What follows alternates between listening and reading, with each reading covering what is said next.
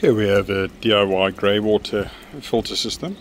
We intercepted the bath and the shower water that feed in here through a basic fish tank filter into a sump pump.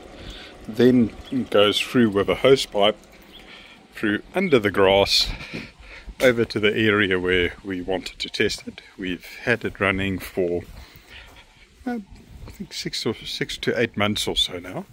We're at the end of winter, just to be able to show you the actual results now. And here you can clearly see where the water is being fed out.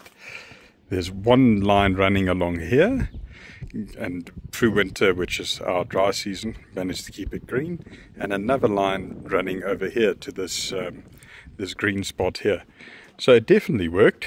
The downside with the system is the pipes kept clogging underneath, and I've had to open up the pump because the pump seized once.